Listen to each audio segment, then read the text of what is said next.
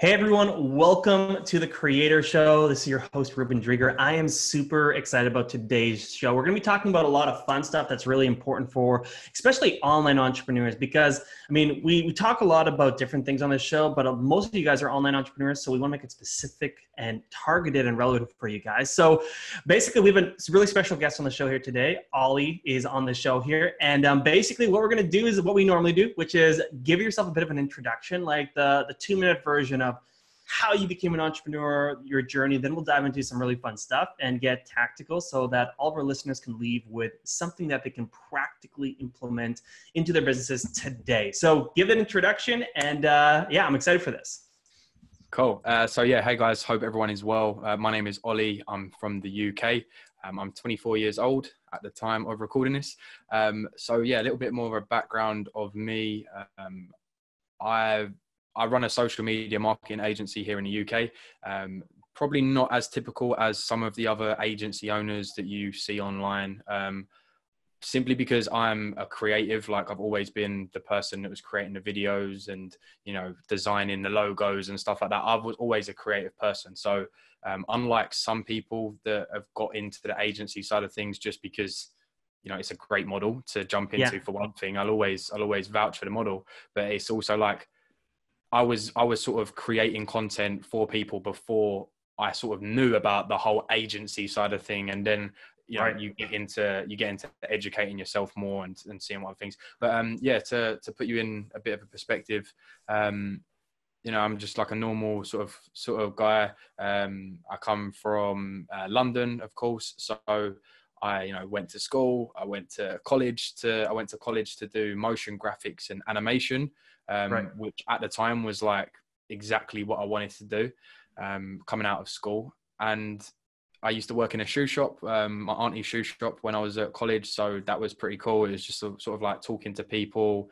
that was a really cool sort of time. I then was in my last year of college. It was only 2 years, and I just quit college simply because my cousin worked in central London as an accountant, and he basically phoned me up and was like, "Look, there's a job role within finance." I got an E in maths GCSE as well, by the way. Okay.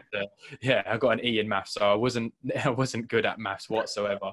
Long story short, I went for this interview. I wasn't qualified for this job whatsoever, but I managed to get the job. I like to say it's who you know, not what you know. Managed to get that job, obviously being referred from my cousin.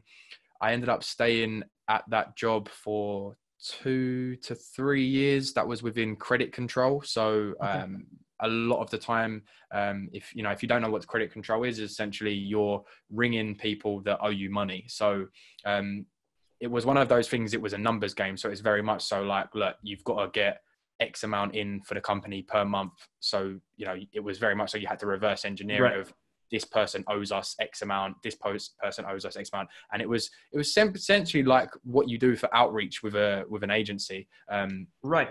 But the money's guaranteed. You get a lot of people ducking and diving. So from there, I got very big into the gym. I used to play football when I was younger, but I was never like actively like in the gym. It was sort of like I would go to football training and that was my thing.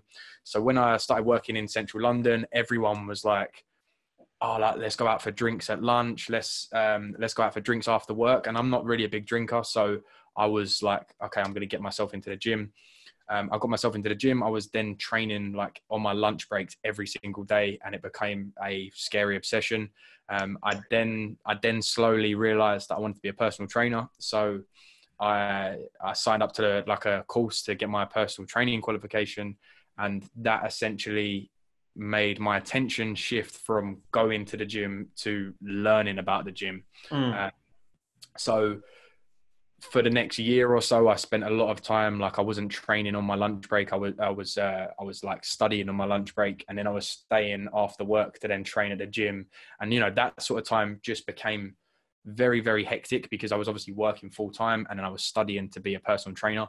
And then as soon as I got my qualification, I literally handed my notice in because for me, like I knew I had this qualification. I knew I wanted to work in the gym. I didn't know where I wanted to work in the gym. I didn't, I just knew, and I knew that job role wasn't for me. It wasn't something, I was good at it, don't get me wrong. And I enjoyed I enjoyed it now looking back at it, but it was never, wasn't what I wanted to do. I just sort of fell into that role. And then from there, it's actually a funny story. When I got my qualification, obviously handed my notice, and I don't know how it works over in the US, but you usually have like a notice period for your job. So I had like a 30-day notice period. So I still had to go in after I've handed my notice. Bear in mind, I've not got a job. So then I lined up a few interviews for gyms. I would call in sick on my 30 days notice. So they're obviously they know what you're doing. Call in sick, go to these jobs and stuff like that. And I actually went to a job interview, and there was like 60 people there. And bear in mind, wow, you get 2 qualifications with like being a PT. You get like a level 2 fitness instructor, which is like you can like work in a gym, you can do it, but you can't physically train people. Like you can do classes, but you can't one-on-one personal train people. So I only had that qualification, and I've gone into this place. Bear in mind, this place was like 2-hour journey away from my house as well. So thinking of it now, there's like absolutely no way, even if I was to get picked out of those 60 people, it would have been a very big mistake for me to take. Yeah. But yeah, cut a long story short, I was going to these interviews, and then I actually come home to like where I live on one of these days where I'd had an interview, which was like 2 hours away. And I've gone to my local like shopping center, or whatever you call it. And there was an Anytime Fitness store up, and they basically had that there was opening a new Anytime Fitness, and it was on the day I'd called in sick to go for this other job interview. And I literally just walked up to the guy and I was like, look, I've been for a job interview in a gym today. Like, I just wanted to know, have you got any jobs going? And straight away he was like, yeah. He was like, we've got a job. We got a job that's going, but we need someone to start next week. And I was like, okay, like I was like, well, I've got a 30-day calling off, like 30-day period at work. But I was like, if you can guarantee me a job, like I just won't go back. Like the worst that's going to happen is they're not going to pay me for that time, which I wasn't really bothered about. Totally. And then yeah, I got like an interview, and then like within a couple of days they had offered me a job. And I can honestly say like at this moment in my life, it was a job that I could have retired in. And that was also the scary point for me, obviously only being like 22 years old. And I loved my job, and I obviously went from working a corporate job to then go into working in a gym. Right. But for me, there was no elevation. There was no room for growth. So I was always freelancing, doing video editing and video production and stuff like that. And when I was working at Anytime, I also started online, so like looking for clients online. And I actually landed my first online client while I was working there still. And I was just doing that in my spare time. So for me to be able to say, like, I think my first client was like $400 a month, which was amazing. Like I was totally. And she was from New York as well. So even like for me to say to like it's not like that, but like even when people ask you, oh, like, so who's this new client? I'm like, yes, this person from New York. And they're like, what? So yeah, that's awesome. So like, yeah, but that also like broke a lot of limiting beliefs for me as well. Was like, look, like this person's paying me $400 a month to do this. Like it only takes me a couple of hours, and I was doing it while still working full time. And yeah, it just got to a point where I absolutely loved the gym. There was a couple of things with the franchisees and stuff that wasn't necessarily working in my favor. I wasn't necessarily getting the recognition that I should have been getting. Right. And not in like a bitter or a twisted way, but it was just sort of like, okay, I'm busting my ass, all day, every day, and other people aren't doing it, and the owners aren't there to see it. And it was just sort of like, if I was doing this for myself, imagine where I'd be. So I just took the leap, and that was about 2 years ago now, and I haven't really ever looked back. Yeah, totally. No, that's awesome. And I want to dive in on kind of that leap, because I think a lot of, especially the people that are listening to this, a lot of them are in the process of either they are leaping right now from something that is quote unquote stable, and they're trying to move into an entrepreneurship realm. And so basically, I mean, you went through that already. maybe what are some takeaways of like, maybe it's like how to get over the fear of it, or how to like really like rock and roll with your new venture and like not look back. What are some takeaways for some people who are either thinking of making that leap or are in the process, and maybe they're a little bit freaked out right now? Sure. I mean, the main thing I'd like to firstly point out, obviously maybe not so with this whole corona sort of thing that's going on at the moment, relevant to say, but I think it's still necessary, like it's still proven at this moment in time, and I'll actually tell you why after. And that's the 9 to 5 is not going anywhere. Like, no matter what you do, the 9 to 5 is not going anywhere. There will always be some, and the people that come to me and they say, oh, like, I can't get a job. I can't, like, you can get a job. Go get that job. Like, you can, like, you can, if you go out, you put yourself out there, you can get a job. And funny enough, like we come back from traveling. We was traveling for 3 months, and my other half, she literally just got a new job role.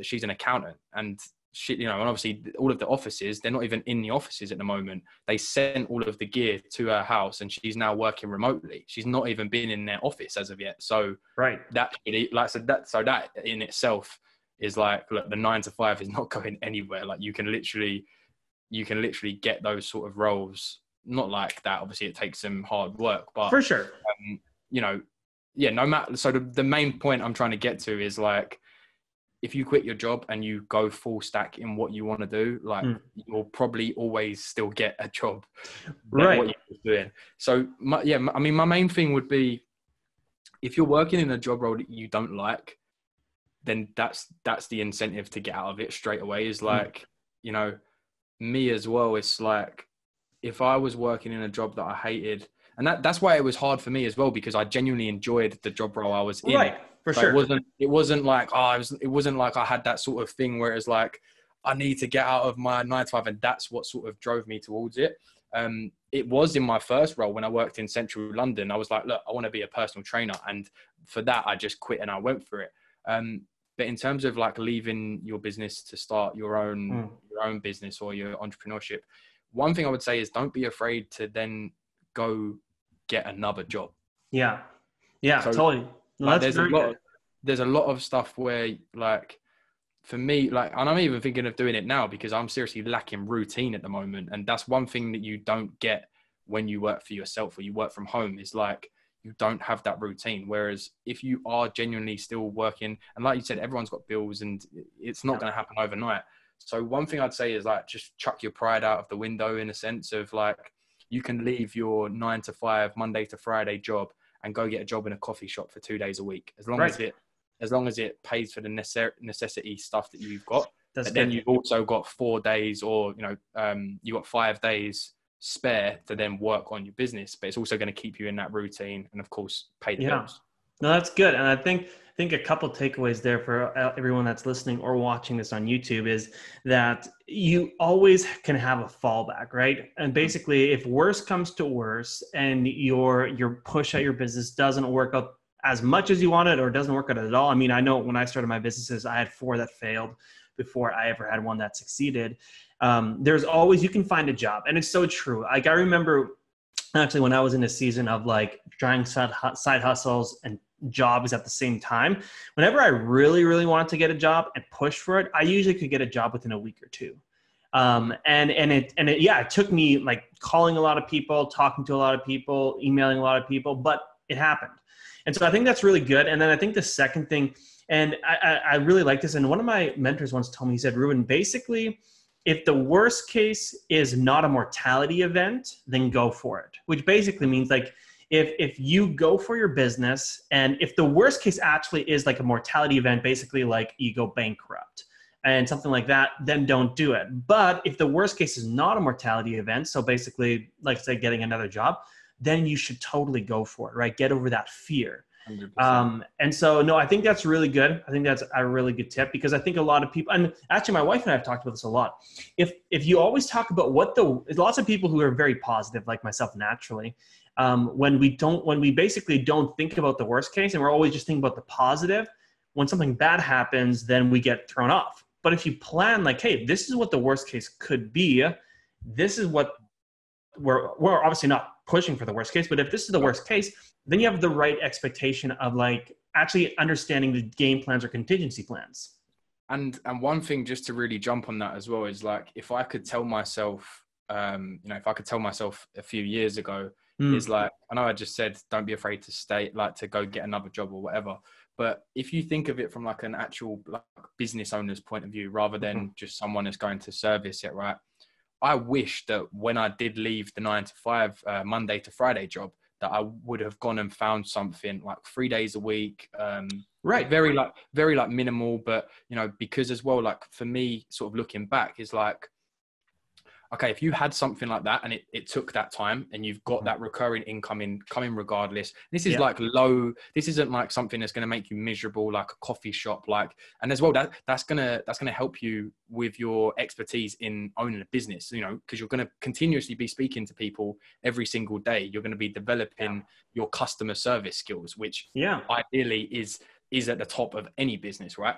But what also that will make you do, if for example, you work in a coffee shop 3 days a week, and of course you can't spend those 3 days a week working on your business, it's going to force you from the get-go to think of it like a business. Okay, so I can't work on these 3 days. Who can I hire to work on those 3 days? And what that can basically do is that can explode your business, and you can stay. So for me, it was always like, I want something that I can actually go and get another job, and that still runs in the background, sort of Totally. thing. It's because also, like me personally, like I look at jobs as like opportunities and somewhere to learn something. So for me, like even though I've got online businesses and I've got stuff that foundations that I've set up that's going to bring me in recurring monthly revenue, regardless of if I'm physically there every day. But what that also allows me to then do is to say, okay, because I'm still young as well, right? And it's like, I don't necessarily have my next 40 years planned out. I don't necessarily know what I'm into, and, swings and roundabouts. Like I was big into fitness. And then once I was into fitness, I was like, okay, no, I want my own business from it. So what that also says to me is like, okay, in a year's time, like I might see a job role for like a video production manager or something like that. And for me, it's like, cool. Like, why not go and get into this role? I'm going to learn from the people that I'm with. And obviously like all of this stuff, like I said, if you build something and you actually build it as a business, you're not trying to be a freelancer.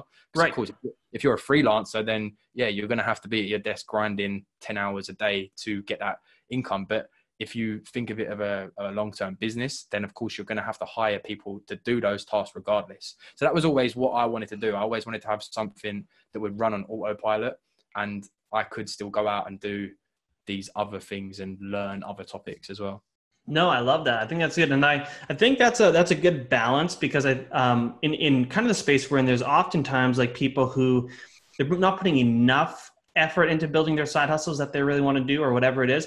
And then we have people that go so fully in that there are those mortality events. And this is kind of having like a nice like balance, like basically I would call it smart risk, right? Smart risk in basically, taking risk and going after what you want, but being smart about that. So I think that's a really good takeaway. Now, I know before we started recording, Olley, that one of the things that you wanted to maybe kind of dive in, or you were kind of excited to talk about, was content and creating content and some different things like that. So basically, I know you've had a lot of experience in this. So maybe let's start with a couple things that you see a lot of new entrepreneurs doing with content that they shouldn't be doing, and maybe just giving a couple tips on how to correct it. So let's dive into that, and then we can jam on that for a bit.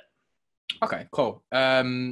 So I always think when it comes down to content, and obviously like I previously mentioned, I've created content for myself. I've created content for clients.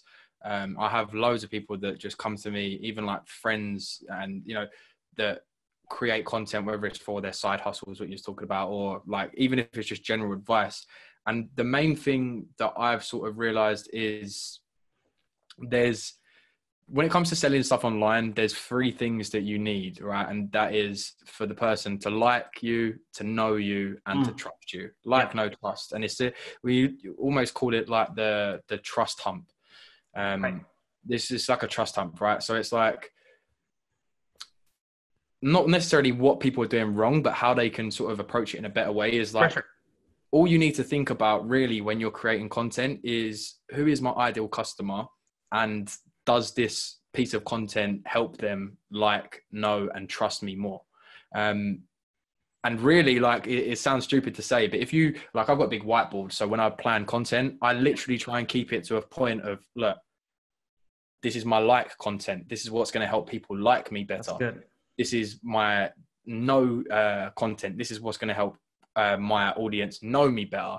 And then it's like trust content. This is the content that's going to help me trust me better. So really, it's like not overcomplicating it. Is like actually sticking to like a strategy and like a content plan. I know it's hard as well when you think about it, but Totally. if you simplify it into those three things, it's like, okay, there's so much content you can do, but try and keep them within those barriers. So to get people to like me more, it might be, okay, it's just like a picture of me working and I'm talking about like a personal story of mine. To get people to know me a bit more, it's, you know, I'm deep diving into like Olley. Who is Olley? Like what do people not know about me that would benefit from them? And it's also like the trust is like, testimonials are great for that. If I can get a video of someone saying, you know, oh, I worked with Olley and he helped me achieve X, of course, when someone sees that, they're going to trust me a lot more. So but when it comes to creating content, it is really just, I know it goes to like the whole Gary V side of things as well, is like documenting over creating. That's something that I, as a creator, struggled with a lot. I was always like me and Ruben was talking about before, and I'm sure we'll get onto this, is like, I'm a big like tech person. Like I'm like known within like my friendship group of like, if like a new camera comes out, they'd be like, I get a text like, oh, you got that new camera, didn't you? And I'll be like, yeah. Or like, just stuff like that. Like I was always that person with the new like the camera, but it was always like my friends that would be younger, like, and I'd be saving up £500 to buy a camera, and they'd be like, what are you doing? Like, what are you doing? Like, so yeah, that was always me. But also that was always like my biggest flaw, because it sort of took me away from actually producing content, because it was always like, okay, so to create YouTube videos, I need, there's cameras over there, but it was like, oh, I need a DSLR. So I was like, okay, my main focus was on, okay, how do I get that DSLR? Whereas the day and age we're living in at the moment is like, you can produce everything. You can produce client work with this bad boy if you wanted to. Like, it's 4K. And that would be my biggest tip, is just like, get started, just start creating content no matter what resources you have available to you. And guys, if you guys are watching this right now, you have the resources available. So yeah, it would just be documenting over creating as well. That's the biggest point, because also if you get into documenting stuff, it's going to be so much easier to then like repurpose content. And this is a great example of it. This is a strategy that I use on my podcast. I get people onto an episode exactly like this. And what that basically then gives me is a 30 to 40 minute episode that I can then repurpose, chop up into 1 minute clips. So yeah, it's just being strategic with it. I hope I've went on a bit of a tangent then, but no, that's good. That's good. I like that. So, and that's, I think the main takeaways is, like, if everyone listening to this, look at your last week of content and actually say, like, did this post either get people to know me, like me, or trust me more? And the more yeses you have for your content, the better. If there's less of them, maybe start to analyze and see how you can change it up. I think those are really good tips. I do want to ask one other question about content. Then I do want to, maybe dive into tech a little bit. So yeah, sorry. One thing while we're on there as well is like a key takeaway that I've noticed in the last sort of thing is like, my biggest thing at the moment. I started a YouTube channel and it was purely to document my life. Like I won't ever fall back from that. That is why I created it. However, when I started it, it was never to grow it, right? It was never, It was never like, okay, I want to start a YouTube channel. I want to get 100,000 subscribers. It was just, this is what I enjoy doing. I enjoy creating videos and I want to document my life. And I still watch these older videos from like 3-4 years ago. And for me, that's priceless. And for me to be able to look back at that when I'm like 80 years old, of me like traveling like with my girlfriend and stuff, that's going to be amazing. No matter how many subscribers I've got at that point, right? But the main takeaway I wanted to say from that bit is like, find a platform that you want to dominate, right? So Right. for me at the minute is YouTube. And the way that I'm now changing up my content is like, I still want to create the vloggy content. I still want to create the behind the scenes and the travel stuff. But to grow on these platforms, you've got to speak to your ideal audience. You've got to be literally, when you turn that camera on, hello, you've got to imagine like you are speaking directly to your ideal customer. And that's what's really going to help you. And that's why searchable content for me on YouTube is, of course, going to help me get more subscribers, get more comments, get more whatever, because that's what people are genuinely searching for, rather than no one's searching for Olley Thorpe vlog or, Totally. you know, do you know what I mean? So, but also what that's allowed me to do is create that as the top of the funnel. And like I said before, I'm now solely focusing on YouTube so much that everything that I put on YouTube, I'm then going to be repurposing that content onto Instagram, Facebook, TikTok, Awesome. wherever you're at. So yeah, it's just sort of like, and I know like you're like big into Facebook. Facebook's another big one for me, but it's like, don't think that if you're coming into this game, you need to be like, okay, I need to post 3 times on Facebook. I need to post 3 times on Instagram. I need to post 3 YouTube videos a day. It's sort of like master one of them and then I like that. and repurpose the content onto other platforms. Yeah, that's what I was going to ask, because I think a lot of people, they struggle with, I mean, even repurposing content on the same platform. Is something, and that's the one thing I wanted to ask, which is like a lot of new entrepreneurs, they'll hear advice from people being like, you should be everywhere on every social media platform. But what's your, and like I love you said, focus on one, and then you can, it's very simple and time efficient to maybe repurpose on other contents. But where should people start as far as repurposing, or and as they grow their businesses, should they grow how much they repurpose, etc.? Like I said, for me, the main platform is YouTube. So I have 3 main things that I sort of talk about on my YouTube channel. And that is essentially the 3 main things that like Olley Thorpe, or if you like, as the brand talks about. So for me, I have a tutorial video that goes up every week. So I like to put 3 videos up a week on YouTube. So I have a podcast, I have the tutorial videos, and then I have like a vloggy sort of video as well. Right. And what that allows me to do is basically speak to each 3 of the people. It's like, it's almost like you have a video that's going to gain subscribers, like searchable content.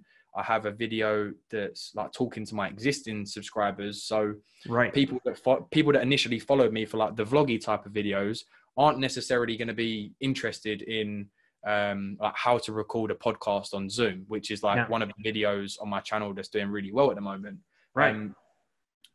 So yeah, I mean, I personally would start with YouTube simply because of the power of YouTube. And, you know, my channel isn't even monetized at the moment, but since I started it, and it goes back to me saying like, I didn't create my YouTube to make money, but since I created my YouTube channel, it has been making me money because people see the content I create, you know, they see the editing that you're doing, they see how you can piece pieces together, right? And like, I've had people come through my YouTube channel, even if it's like video editing or video production. So that's why I'd always say use YouTube, get into, you know, learning about searchable content from the get-go, because that's something I didn't do. That wasn't my goal back then, but looking at it now, like it should have been. And yeah, when it comes to repurposing content, I always like to do a long form video on YouTube, try to get like that 10 to 20 minutes, depending on like what we're talking about. And then, yeah, like me personally, like my personal system is like, I have a VA, and it's like, I like to do my actual video editing simply because, because I have like a certain style of how I edit it, and I've split tested that sort of stuff as well. Right. But I like to edit the initial video. So the YouTube video. So that's me. You can tell that I've edited it, but then like repurposing content, you can get very, I don't know if, can I share my screen with this? Yeah. Cool. Let's take it one step further. So, yeah, look, I'm in my YouTube analytics right now, right? So if you take my channel, for example, right, and you click onto my playlist, you'll see that one of the main things is the podcast that Ruben was on, right? So you've got Designer Future podcast, and all of these videos in this playlist are like about 20 to 30, 40 minutes long. But then what I basically do is I've put together a template, and I've just done this once, right? Yeah. I've put together a template and put it on for my Instagram. So now if you go onto my Instagram, every single one of my recent posts are essentially what I like to call the golden nuggets. I like to call it the golden nugget formula. So these are like the golden nuggets of these long form videos. If you have a little quick look. Interesting, Olley. I haven't really got any social. So that's just basically how I do it. I basically have a system within the content creation side of things. My personal brand is like, look, I deal with the YouTube video, then I teach my VA what he needs to do for those. And now the system's so clear that when I record a podcast like what we're doing now, I send it straight over to him. He edits it for me. And part of him editing the video is a requirement of the fact that he goes through and finds the golden nuggets of the podcast episode. Yeah. And then he puts together 2 of those Instagram videos. Yeah. So then when you talk about stacking that content and, you know, batching up the content, it's like, okay, cool. So if I get someone like Ruben on and we do a podcast episode, I know that I've got 1 YouTube video and 2 Instagram and Facebook posts from that session straight away. So yeah, hopefully that helps. No, that's good. I think that's really good. And that's something where a lot of entrepreneurs, I love how you said, focus on when to start, but as you grow and maybe you can hire a VA, you can start to distribute it to different places and it starts to grow your traction channels and all those things. So that's excellent. So I wanted to just ask a little bit about tech and then kind of funnel off to the end of this podcast. This has been great, by the way. But so let's talk about maybe some of your favorite tech to use as an entrepreneur. And also, I really like how you said, like, you used to focus on the tech in basically you did that in detriment to, you could have just been creating more, right? And so, yes, talk about the cool tech, what's some of your favorite stuff, but also maybe talk about how, like, don't wait till it's perfect to post it. Because I don't want people to be like, oh, I need to get all this tech before I post it. So let's go on those 2 things. Sure, yeah. So as I said, I was like growing up, I was a big Apple fan. Like I was a big Apple fan growing up. And I briefly mentioned to Ruben before, when I was in secondary school, I actually created a YouTube channel with a friend that was called We Know Mac. And it was before all of like the Mac tutorials were really a thing. It was like, you know, we was just doing like desk setup videos. And if you guys are watching this now as well, a guy I was really into was called Soldier Knows Best. It'd be interesting to look at his content, because I don't even know if he's still around. But awesome. This is like the content on YouTube where it looked like he was filming it like this, like unboxing a thing. And like looking back at it now, like if you're into like that sort of tech as well, like for me, it's so weird to look back at someone unboxing like the original iPhone. That's awesome. Do you know what I mean? So for me, like I was in that space before I even knew that was like a thing. So we done that. I was, you know, we was doing videos where it was like, God, I look like such a nerd now. But when we was at school, like it was like doing like a desk review, desk setup video. And like, that's the type of content we done. Cut a long story short, we ended up finishing it. Like we just cancelled the channel, deleted the channel, simply because the guy I was doing it with didn't want to do it. And obviously at that moment in time, I'm in like year 9 at school. So it wasn't me saying like, okay, I'm going to step up and I'm going to do it myself sort of thing. It was just like, okay, cool. If you're not going to do it, I'm not going to do it sort of thing. Totally.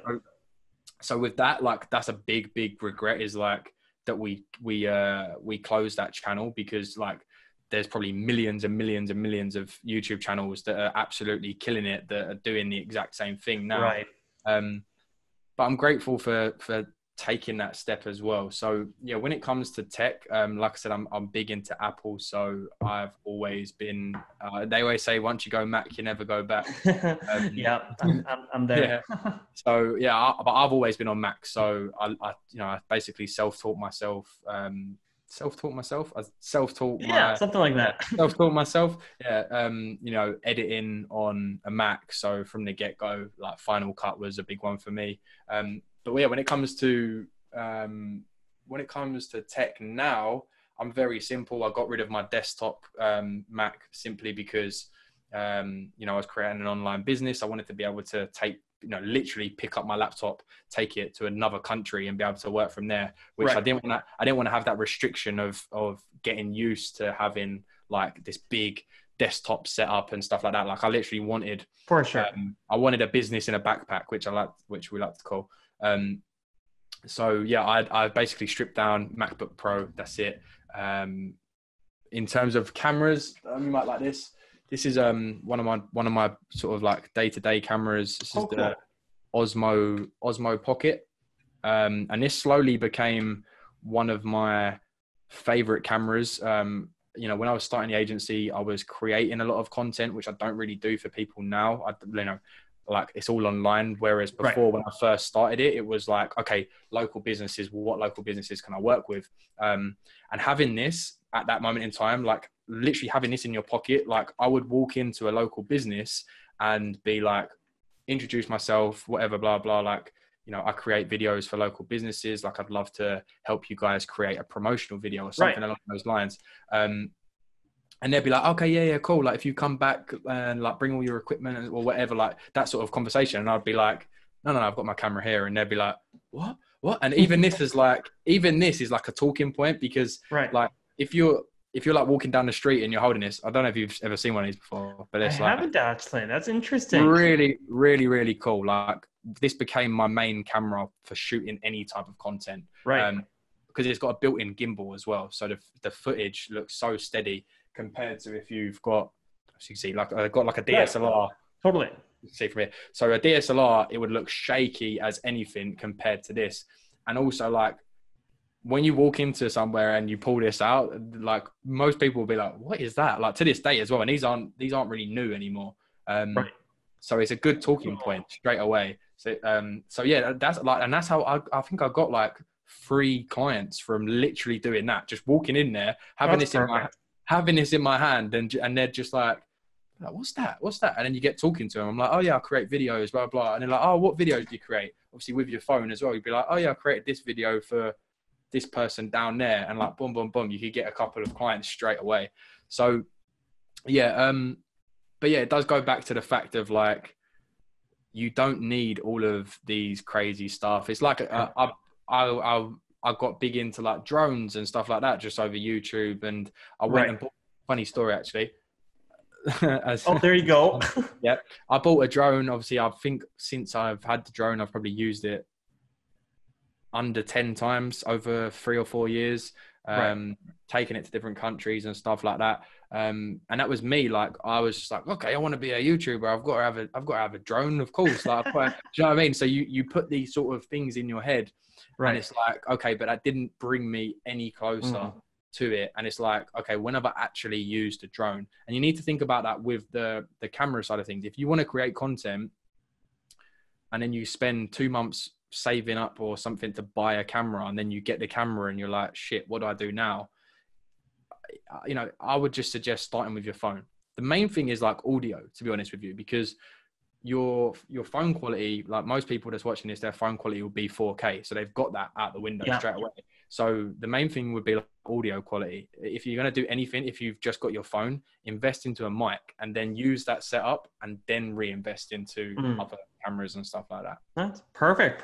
No, I love it. And I think that's so good, because I think a lot of people, they want to start perfect, but I think the iPhones are great. The video quality is great on them already. Yeah. And so start there, slowly upgrade, whether it's audio, maybe cameras like that. So no, I think that's perfect. And then I see you have a ring light in the background. We have one as well for when you want to have good lighting and stuff like that. So that's perfect. So yeah, but sorry. And as well, just to say, this is a very, very good example. And can I do it? Yeah.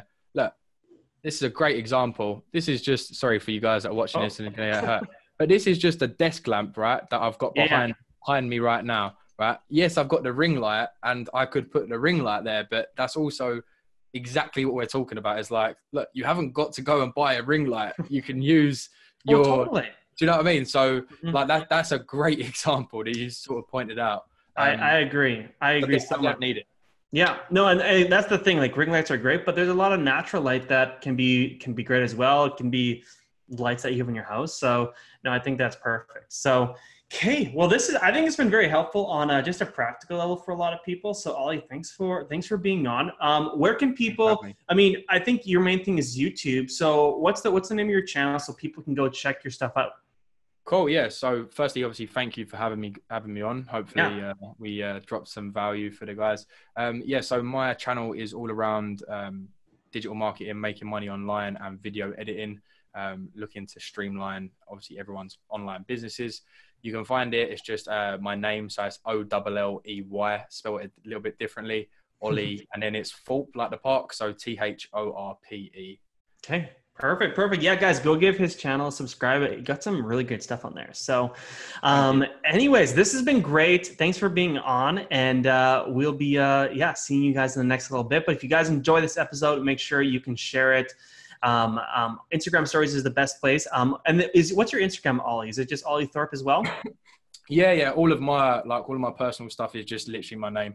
Okay, perfect. Yeah. So if you guys want to tag me and Olley on Instagram on the stories, if you guys would like, that'd mean the world to us. And just getting, just some of the simple stuff out for entrepreneurs who are starting, who just need some of these basic tools, principles, strategies. So anyways, we'll see you guys on the next show and have a great rest of your day. Bye for now, guys. Peace.